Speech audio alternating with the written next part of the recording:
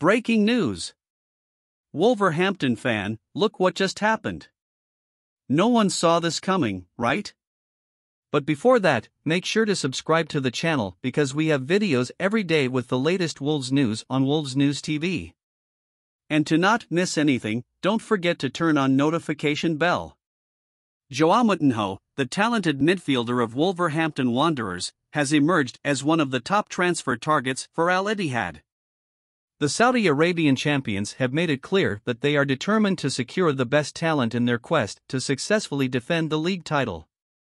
It's worth noting that Al Ittihad recently signed Karim Benzema, who left Real Madrid, and will now face his former teammate Cristiano Ronaldo in the rival club Al Nassr. Now, reports suggest that N'Golo Kanté, the Chelsea midfielder, could be the next player to join Nuno Espirito Santo's club. Wolves fans, what do you think of this news? Leave your comments at the end of the video and don't forget to subscribe to the channel.